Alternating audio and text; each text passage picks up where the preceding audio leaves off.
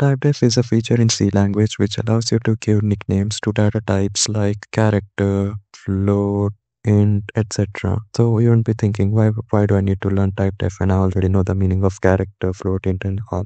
So I want you to recall structures. So here's a basic code of a structure where we have struct name, data type variable name, and a semicolon. There's semicolon to end the structure, and inside main we write to create a structure. For example, S1, we go struct name S1, and then for another struct name S2, like this. So this is a tedious way to create it. So here where type def comes in, we go type def and we give it a nickname like names. And then instead of writing struct name, we replace it with names and again names. And it should work as long as you don't misspell type def like I did. So this writing of names is equivalent to me writing it as struct or struct names S1. This saves us time and improves the readability.